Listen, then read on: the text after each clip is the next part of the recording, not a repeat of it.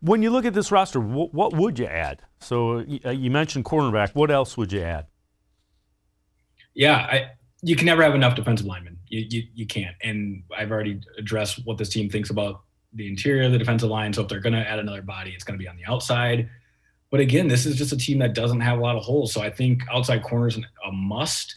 I could see them adding a receiver. Sneakily, they probably could use another tight end, though you're not going to pick one high, but I could see, going the third round there. They're going to just keep adding these auxiliary pieces and trying to build long-term. This is a draft where even at 26, Browns fans shouldn't expect a guy to come in and contribute.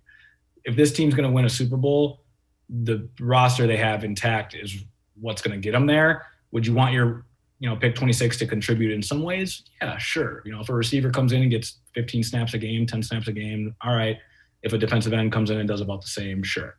But this draft is about the future, and I'm actually more interested in what last year's rookie class becomes this year than what the 2021 class could do for the 2021 season.